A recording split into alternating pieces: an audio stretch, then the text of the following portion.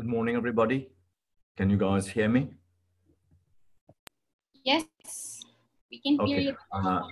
Thank you, organizers, for giving me this opportunity to share my knowledge a little bit with you today.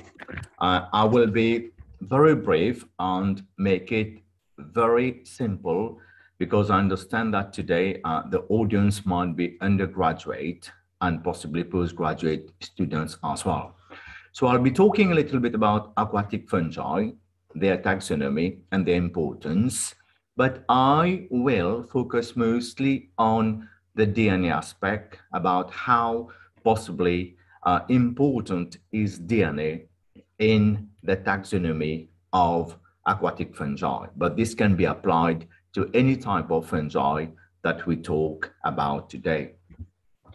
So when we talk about fungi, I'm pretty sure what mostly pops into your mind is mushroom. Yes, fungi are mushrooms, but you will be surprised that most of them that exist in the environment are mostly microscopic fungi. So what are fungi?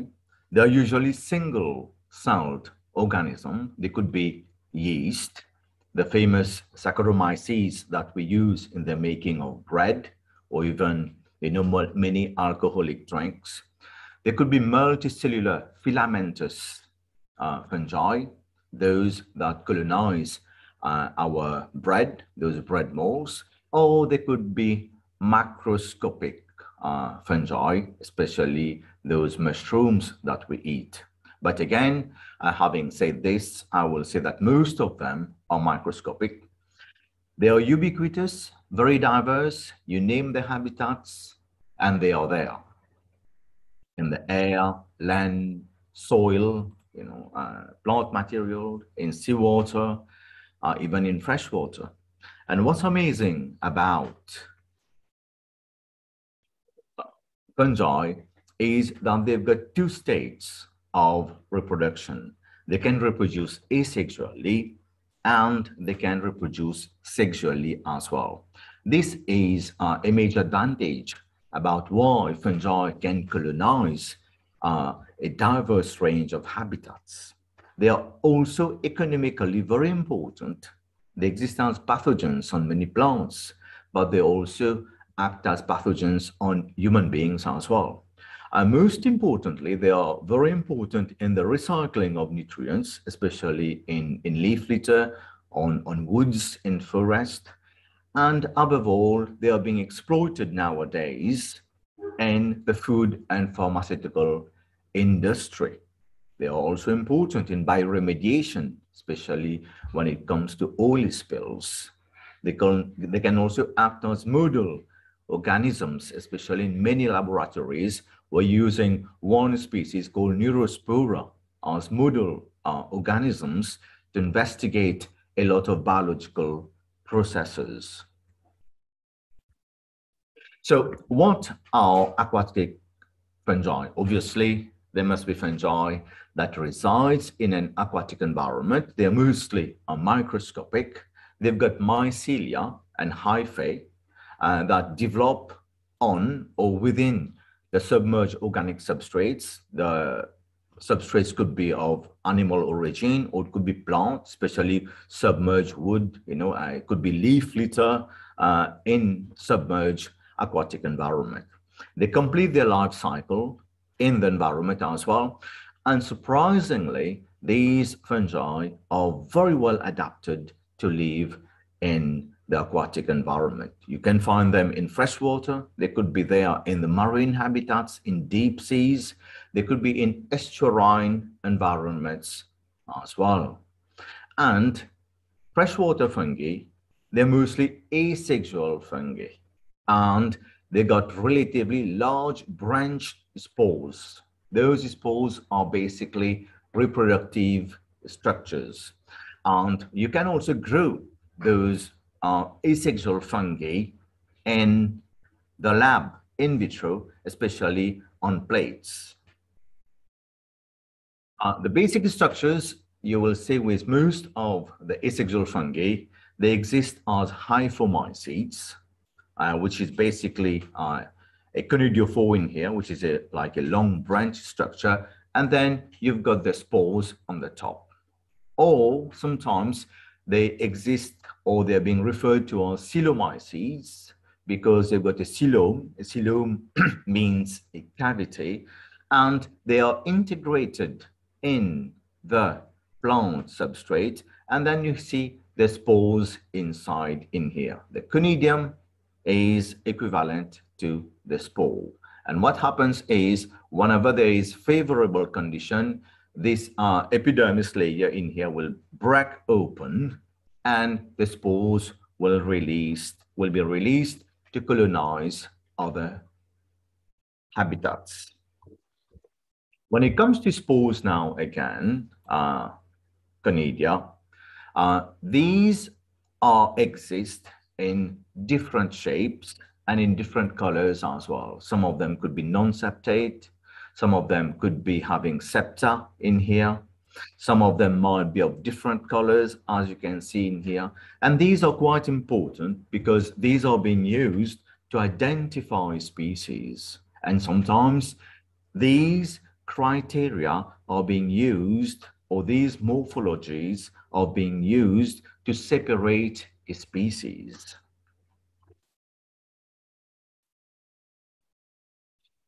We've got different shapes, a wide variety of shapes when it comes to the spores of aquatic fungi. You will see many of them have been recovered as tetraradiate, a bit like star-shaped. That is, they've got like hands, and these act to anchor or to attach the spores, or to entrap them on their substrates. We also have a lot of spores that got appendage-like structures at the top or at the bottom of the spores. And these, again, are very important structures that help those aquatic fungi to survive and to thrive in those environments. We also have sheath. This is basically a spore, and what you see in here is a large mucilaginous sheath. Why do those spores have these? Because these help those fungi to float in the water.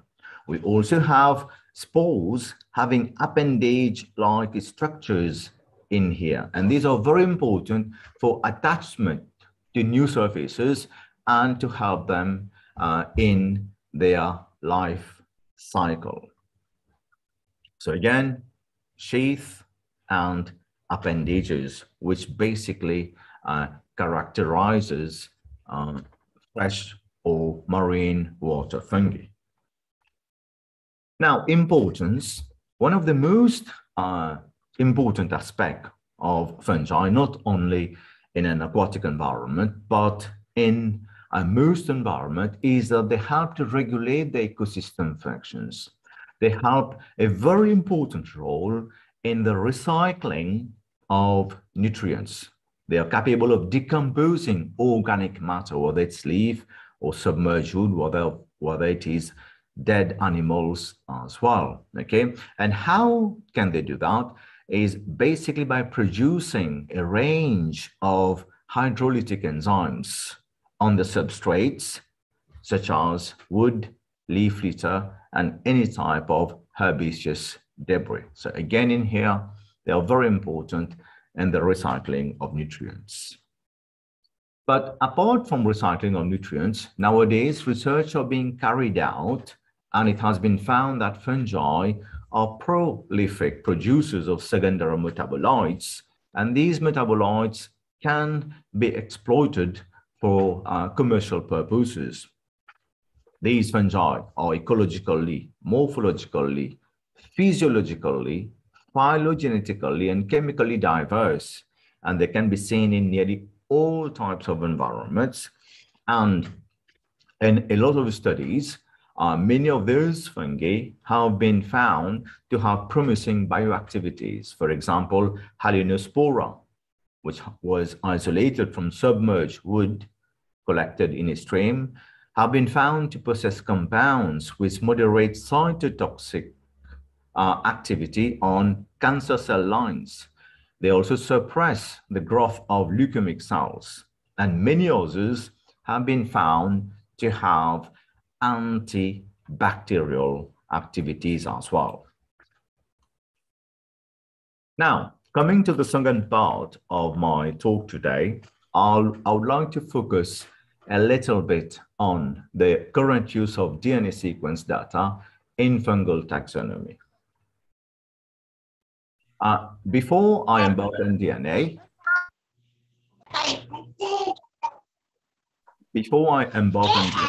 I would like to talk a little bit about fungal taxonomy in general.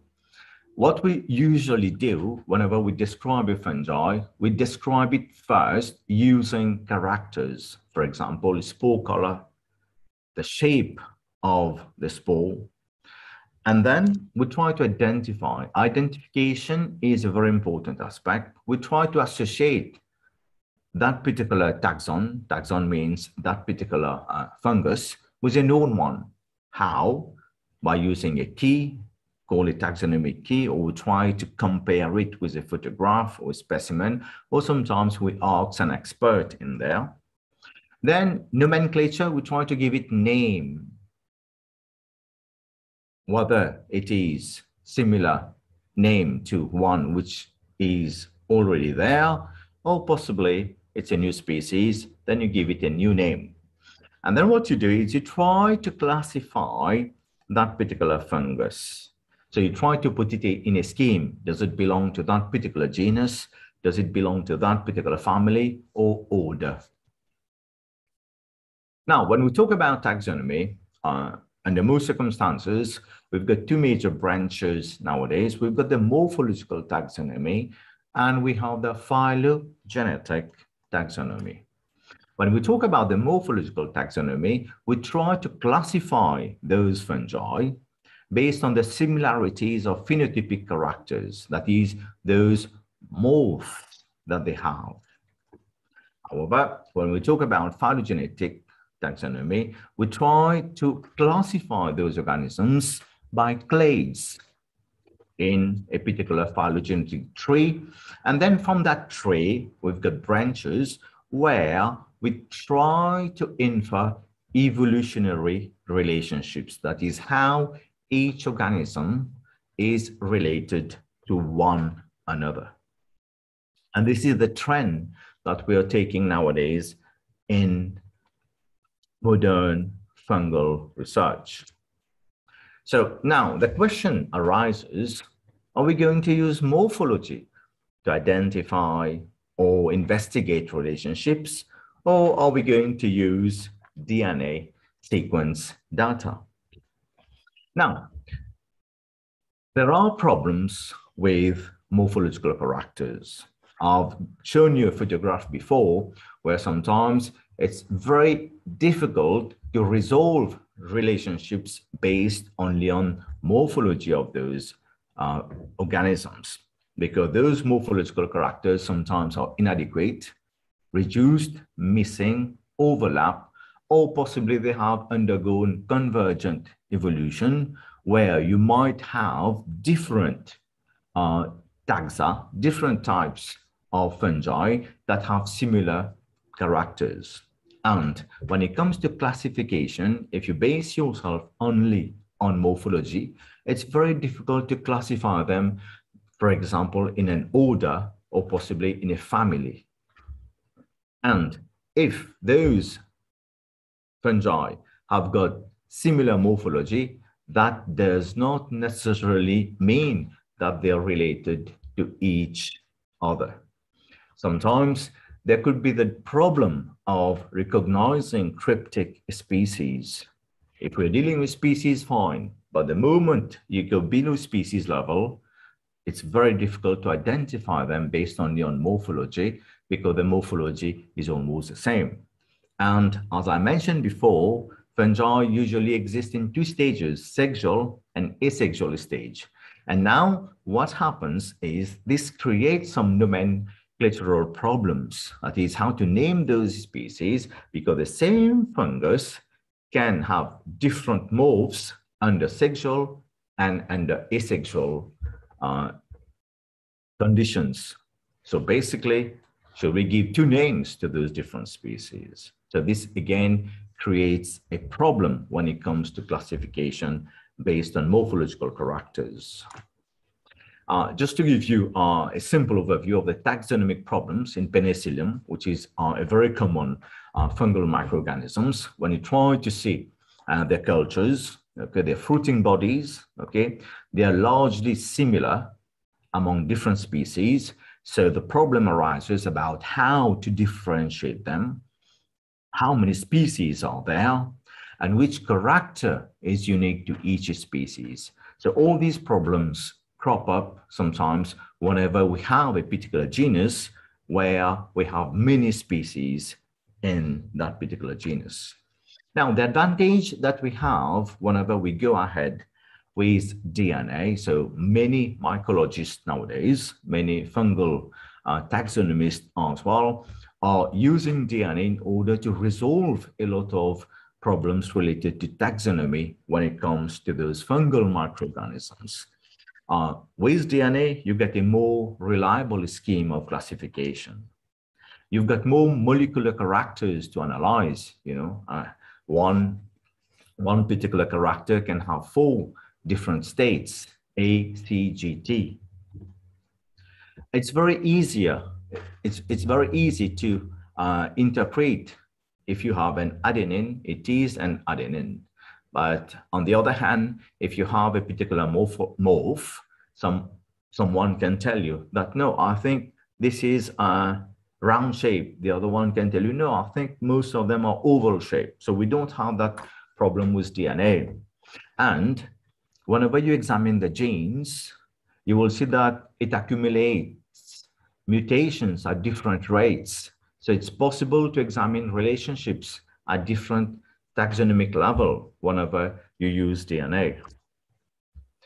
Sometimes we can try to come up with barcodes, that is specific DNA sequences that can be used for species identifications. And with DNA, you can try to design primers as well for specific plant pathogens, and which is very important for plant pathologists as well.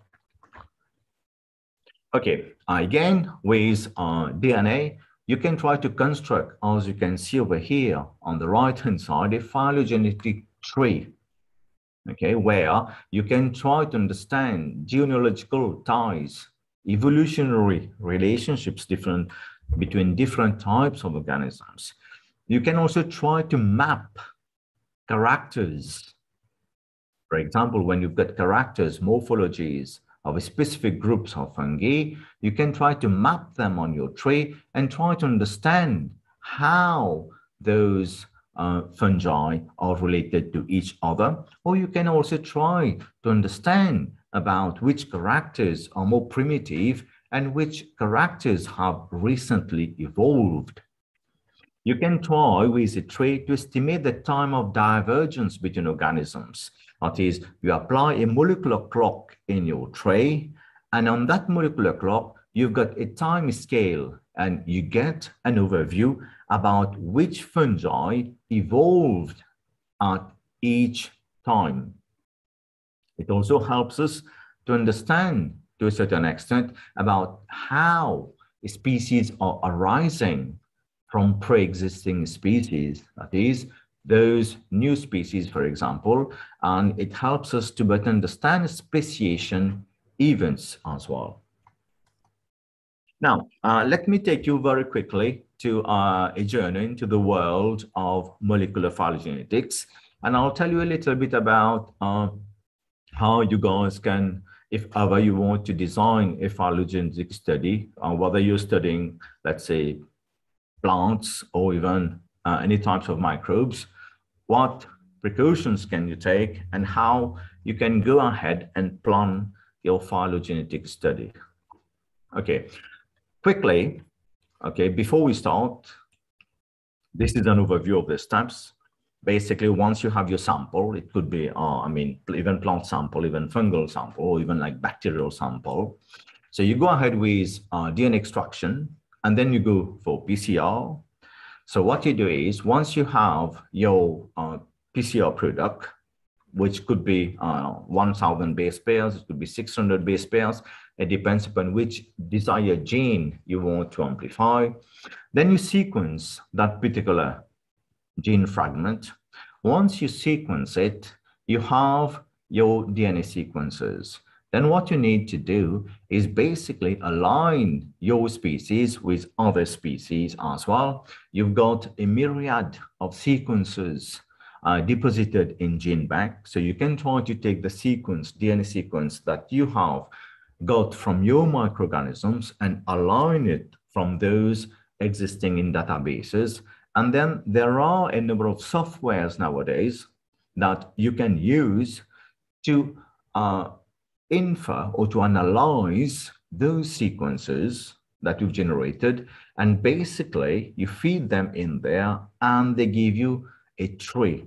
And with that particular tree, you can try to infer about which species are more closely related to each one. For example, you've got clades in here, and this gives you a rough idea that, for example, species 1, 2, and 3 would be more closely related to each other than species 6, 7, 8, and 9. So based on this, you can try to infer a little bit about taxonomic relationships. Again, in here, this is what I said before. So you've got your alignment in here. When you align your species, you know, and these will give you clades. And basically from those clades in here, you can try to infer taxonomic relationship.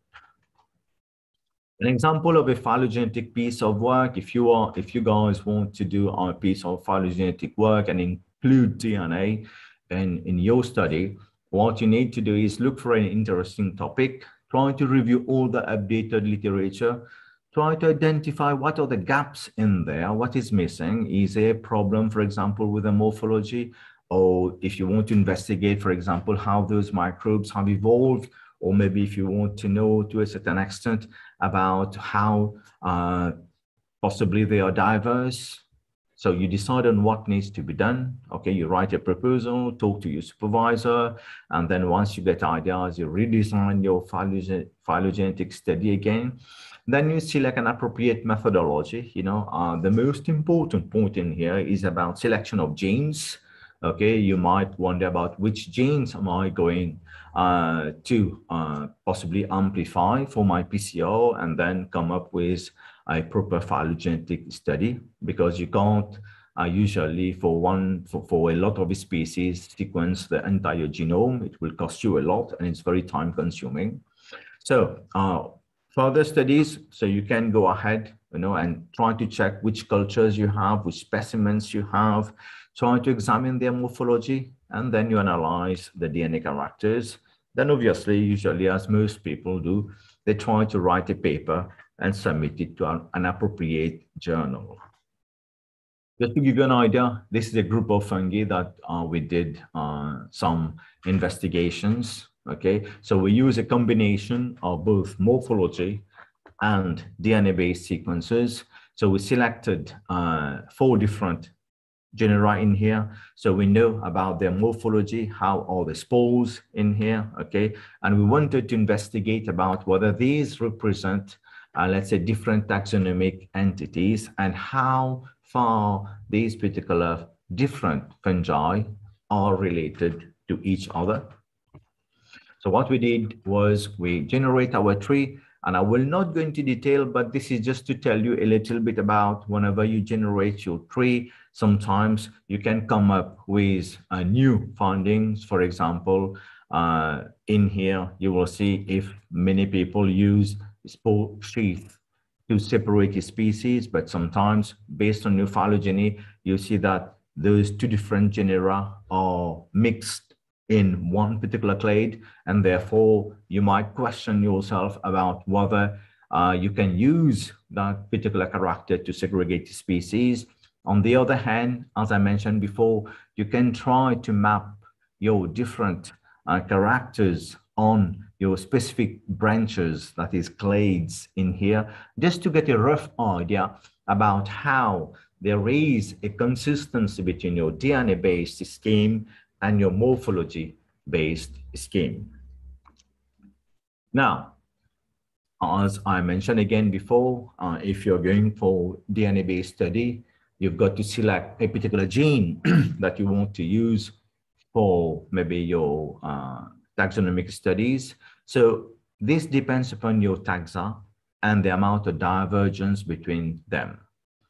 There are a number of genes that have been used in fungal systematics, but the most widely used one are those from the ribosomal DNA, especially we've got the large subunit, the small subunit, and the ITS region as well. Why we've gone for that for decades now? Because they are quite universal and they are very easy to amplify as well. And for the time being, we do have a lot of DNA sequences from the ribosomal gene, and this allows comparison to be made as well. Just to give you an idea, I'm not going into detail again, okay? This is your rDNA, and usually you have the NS1 region, okay, which is a 18S. If you want to go for relationships at higher taxonomic level, for example, if you want to investigate relationships between different types of families or orders, then you can select a gene, that particular gene in here, and sequence the DNA. If you want to investigate maybe familial or generic relationships, then you can opt for the 28S DNA or DNA.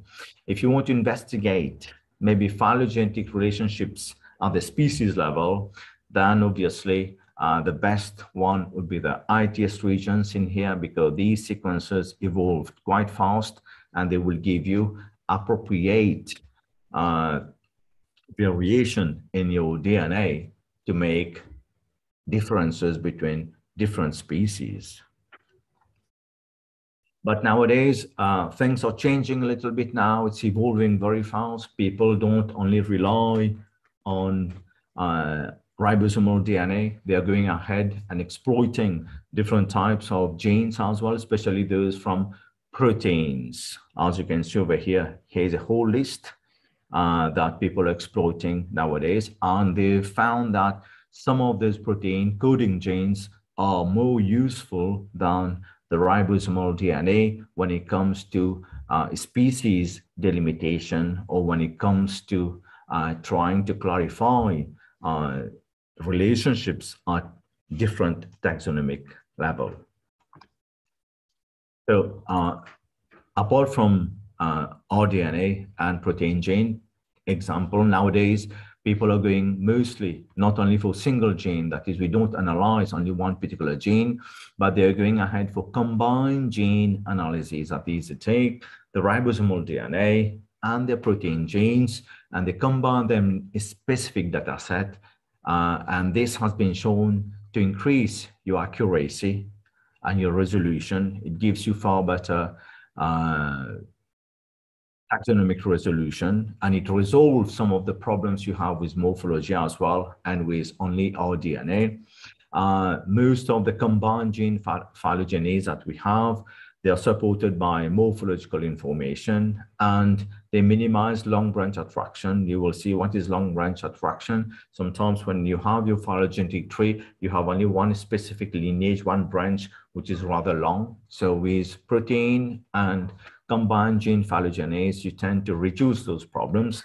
Now, with genes to combine, it depends upon your study. Sometimes you can be, you can be using rDNA and maybe protein coding genes, such as those involved in protein synthesis, or you can also use one which is involved in glycolysis, or sometimes even like beta-tubulin genes. But it depends upon what you basically want to do and at what taxonomic level you guys want to investigate your phylogeny.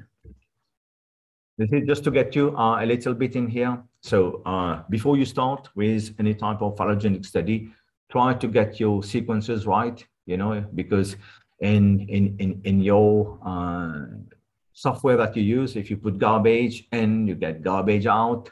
So basically, once you have your DNA sequences, you need to check it properly whether these sequences are right, because if the sequences are wrong from the very beginning, you're going to get bad phylogeny. Okay, there are a number of questions that arises in here when we talk about how to delimit species. So how much sequence divergence should there be? How many genes should we analyze? How to assess the reliability of specific gene markers? How distinct is one particular species? Is it new? Is it an existing one? How many taxa we should include in our phylogeny? How many support do we need to have to infer a species relationship? What is the number of DNA sequences I need to analyze? So these are some of the questions or some of the possibly aspects you need to consider whenever you go ahead with your particular study. Okay, so try to make sure that whenever you go ahead with your phylogenetic or possibly morphological data, use reference sequences. Try to use species that should be based on phylogeny of core genes. Okay, those having strong phylogenetic signals, as I mentioned before, maybe ITS, and then you supplement it with one protein gene. Try to get enough of taxa on your tree as well, maybe the maximum you can. And maybe if you're using the ITS regions, you need to try to decipher about, how many variations should there be in your particular DNA region, so that you can try to infer whether a species should be considered a same species or different species. Okay, so if you have a phylogeny, if you have a novel clade, a novel lineage, for example, okay, they should be quite distinct from other taxa. If you have phenotypic variation, as I said before, for example, with spore color, shape, size, you should treat them with caution. Sometimes it's also quite important to try to infer host association, and possibly if you have any type of pathogenicity criteria as well, which are quite important in segregating species. Okay, are there any differences in morphological characters? Can these be used to a certain extent? Nowadays, people are going ahead with chemotaxonomy, that is the chemical profiles of different species, and it's being used nowadays in chemotaxonomy. If you're going to describe new species, you should do it maybe based on more than one strain.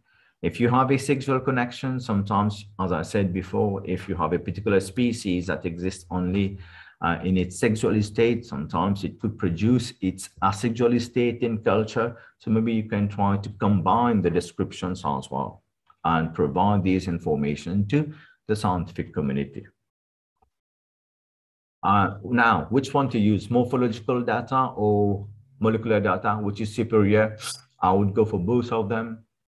It's not that molecular data is superior to morphological data or vice versa.